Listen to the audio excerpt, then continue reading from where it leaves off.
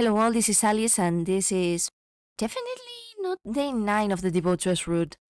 No, my friends, this is a surprise! To celebrate that the English patch has actually been finished, and that there's also a Spanish patch now, I have revisited the tech demo, and I decided to share this with you, along with, yes, another little surprise. So, without further ado, Alys plays Pathologic, Return to the Technical Demo. Day in which we return to the beginning. Well. I cannot believe it, but we are... Sorry, I got stuck. Back at the very first version of the TOG. And this being played in a Steam Deck with a full English patch. Hello, brother. Can you help me? Please. Anything. I wish I could. Liar. You're not going to help me. Well, as you guys can see, it's pretty much the same as we left it. With the magnificent cathedral, and yeah, now we can see, if we press F, which is one of the things I wanted to show you all, the meshes of the buildings. Though our man still stays the same. Hello, Honored One. Don't come close, you bastard! And I'm going to come closer, you see. I'll catch up with you, I run fast. But yeah, it's funny because I've managed to discover certain stuff that had me... What? How come I didn't know this? But anyhow, let's go through his... Hey there, your name is... Yeah, who's calling me? Going to the house, a girl asked for you. It's important, she says. And... Speak of the mouth, they told me you were already dead. You are already dead. And... Hey, how far to the cemetery? Not far for you. You do, you're not happy yet. But yeah, it's this one's going to be, let's say, a faster visit than what we previously did. But yeah, so you guys can see that this works great with the Steam Deck. If you install the exe through Lutris. And so you can see the full English patch, which is now not the only patch that exists for the tech demo, because I have made another, machine translated. I hope that when I have enough money it can be human translated patch for the tech demo, which is obviously in Spanish. But anyhow, now that we've talked with our man and we see how the day is advancing, and before we go to see Maria, I want you guys to see... Yeah, it's fully translated. The headers for the inventory and the journal did drive me a little insane. But yeah, here it is. As you guys can see, day 2, and day 3. And yeah, little review of what we knew. A man brought news that a tanner has hung himself in a factory, half of which belongs to Mokrok, and the apprentice who took care of him came down with a fever an hour later. And yeah, if I remember well, I believe that Mokrok could certainly be this version's Oyun. But anyhow, Kuron left the house to find the alarmist and find out whoever communicated with the tanner and the sick apprentice. And yeah, Kuron here we've managed to discover in other versions of the game appears later as a sort of character in a play that Mark sets for the entertainment of the people of the TOG. But yeah, here my theory was that it was either Rubin or Sticky. Checking correspondence, news from the stamp, suspicious finds in the vicinity of the city, take emergency sanitary measures. And Pinakothek. First data on Hangman received. And yeah, as I said, the Pinakothek was the very colorful building. For me, it was a very colorful building that was near the cathedral. And it was this version of the still water. Yeah, in the inventory, we're going to do a quick read. I'll try not to laugh, cause certainly, man, that was something. Folding scissors. Scissors are scissors. They cut everything that should be cut. The folding design allows you to twist them into a small size and hide them anywhere. Once, they saved me in a desperate situation. Since then, I've been taking them everywhere with me. Cartilage scalpel. This is a large scalpel. It used to cut cartilage with it. It is used to cut cartilage with it. Sorry, I'm apparently blind. But it can be used not only for its intended purpose. They say there are people who carry it with them only so they can always have a good sharpened steel at hand. Boy, do they ever. Especially in Pathologic 2. Chisel. Here's the chisel. It is possible that incurrently fused bones are broken with it, but I use it during the section. Read witnesses of my work said that I handle it like a real pathologist. Yeah, I can remember me being what the heck. Surgical scissors. This object resembles scissors in its structure. Once someone explained to me that the lower blade is designed so as not to open a wound when cutting the bandage. If you boil them well, you can use surgical scissors while operating. Beg to disagree. Mouth expander.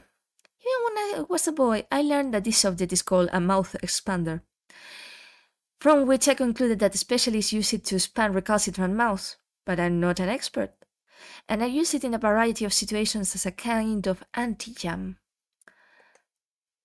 Hook for suturing. This is a suture hook, my namesake. Apparently, a catgut thread or needle is pulled into it, after which the entire structure is pushed into where the hand cannot reach. Here we are somewhat similar. Therefore, for me, it is a kind of talisman.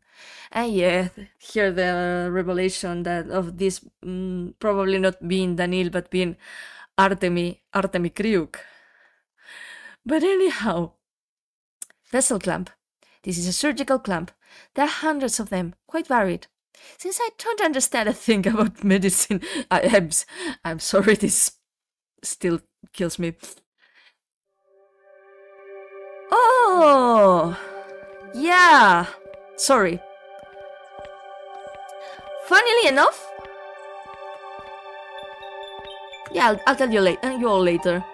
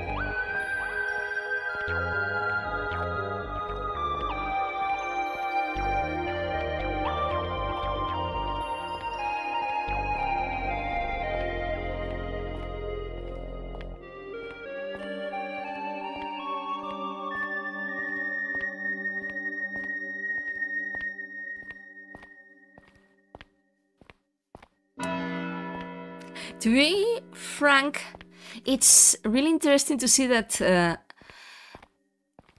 like what happens in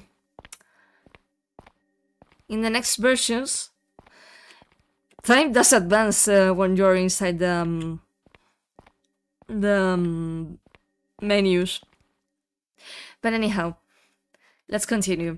Vessel clamp. This is a surgical clamp. There are hundreds of them, quite varied. Since I don't understand a thing about medicine, relying solely on intuition, I use it as I see fit. Sometimes this approach gives completely unexpected results. Yeah, this always gets me very amused. But anyhow, as I was saying, yeah, there we go. Syringe. The syringe purpose doesn't need to be explained. A syringe armed with a needle enriches the blood with some entertaining solution, a thin adapter between hidden truth and transparent illusion.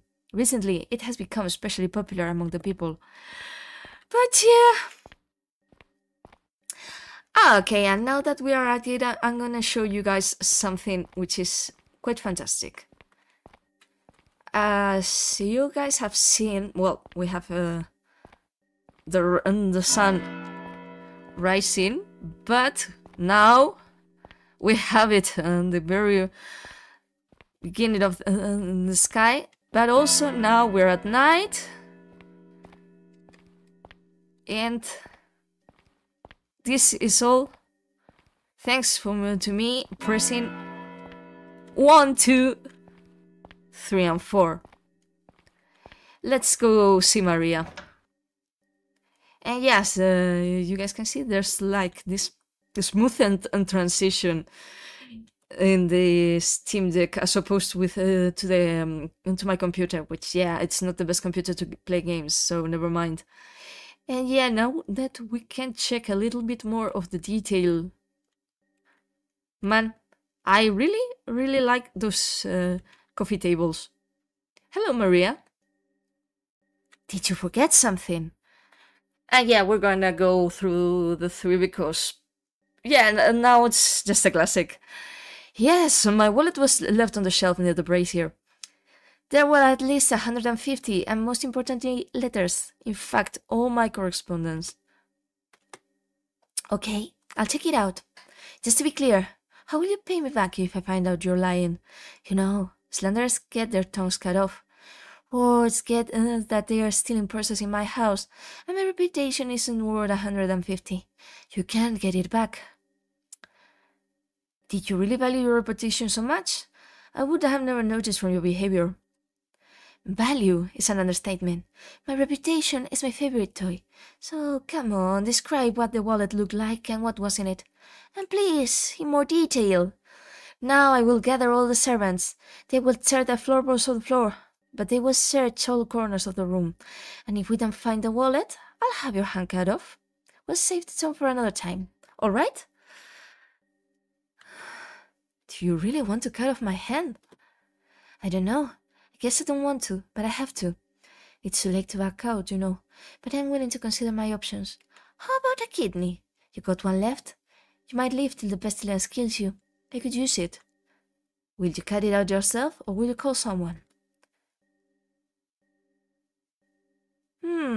Interesting, because I thought that she will mention the colleague. You know, when in the previous video that I made of this, she mentioned that colleague that is collecting organs, and I said that this could, I thought that this could originally be Artemi or Rubin, because I was very confused. Anyhow.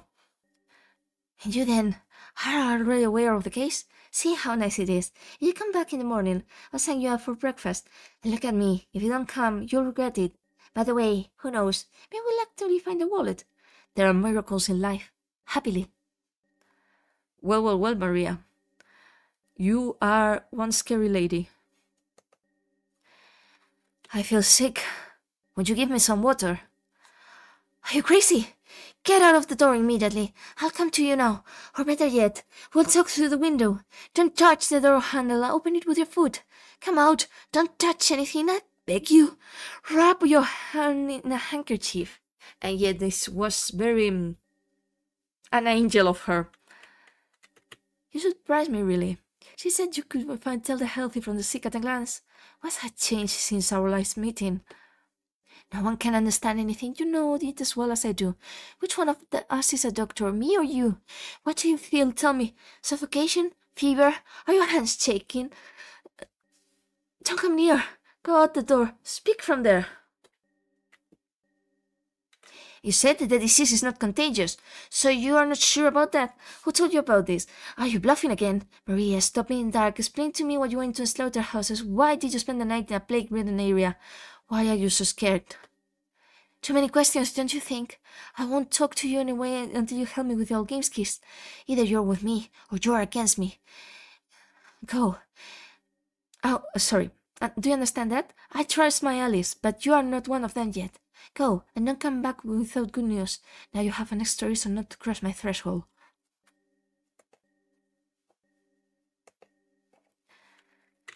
Another idea has arisen about the death of Nikki. Actually, that was what I was coming to you with. A leaky head. Interesting? And yeah, here there was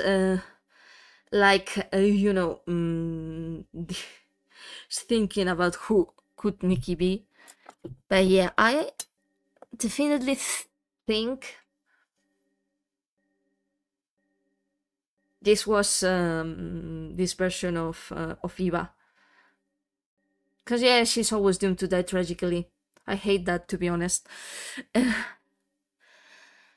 Anyhow, another idea has arisen about the death of Nikki. Actually, that was what I was coming to you with. A leaky head. Interesting? Speak. Okay, I explained briefly. After the fight, the Testamatin wanted to finish off Little Blood, and the stupid girl got under the knife and began to whine until people ran away. The Testamatin let himself be led away, and I began to bandage Blood with rags that were thrust under my hands. Among the other junk was a dirty shirt, and I recognized her. Guess whose? Guess whose? Boy, it did sound like I was a choose. Speak, I'm listening to you. Details are irrelevant. The fact is that in my hands I have a shirt covered with human blood. Only Nikki had such a shirt. Not only there was a custom-made sewing, but there was also a mark on the place of the solar plexus. It would not be difficult to identify her. The difficulty lies on who dropped it. Now even less serious evidence can serve as a basis for reprisals. Such a mess in the city. I get you, smartass. I propose a deal. I pay 500 and you swear that Blood dropped the shirt. I pay 200, you just keep quiet about this case. If you swear on Stamatin, you will not leave the city alive. What do you say? And I do what I did. Because, yeah, there we get the name reveal. Even if I feel bad betraying Bladito. Agreed. The first option will suit me perfectly. Will you swear that Blood dropped it? Darling, that's a gift, so a gift. That's it, Benedict. The morning of the evening is more complicated. Come in the morning. At first sight, come straight to me. Then we will talk properly.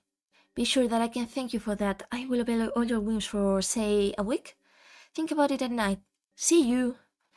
And, yep, Benedict. It's something. Oh, by the way, since the other time we fell when it was clear as day, we are going to fall in the middle of the night today, because it could be fun. And yeah, we're gonna go this other way. And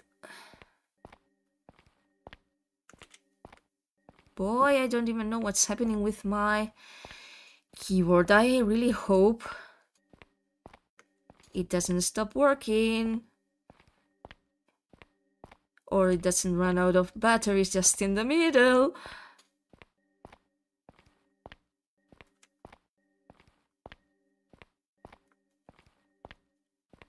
But anyhow, yeah. Such a mess. And there we go. Oh, so the ending is closer here? No, not really. There we are. So yeah, we're going to go through the swimmy, through the Gorkon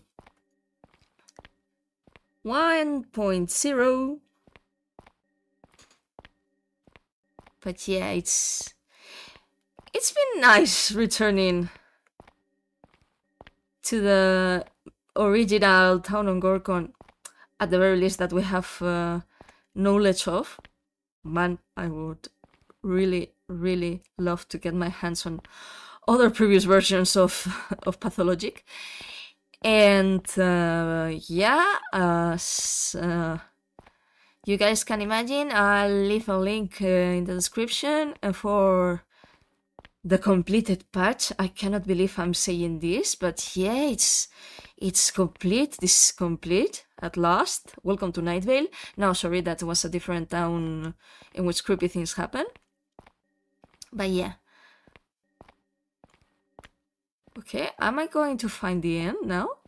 Yeah, looks like we're almost there. And yeah, there we are. Whoa! Now that was far. So the Gorkon River isn't as tiny as I thought, but anyhow, let's take the leap. Woo! And we acknowledge the victory of the player. See you all. So, it's nice to return to the origins, especially now that the patch is finally complete. I have also left a link to the patch in the description below, so you guys can also enjoy a walk through the TOG 1.0 version. Again, as usual, if you found this video and had no idea of my other stuff, hello again, this is Alys and I am currently going through every possible iteration of Pathologic available to the public, among many other stuff. If you can and haven't already, please subscribe. And if you like this enough to spare some cash my way, there's a link to my Ko-fi in the description below. Next video is going to be day 9 of the 2005 Devotees route. This time for real. Until then, see you!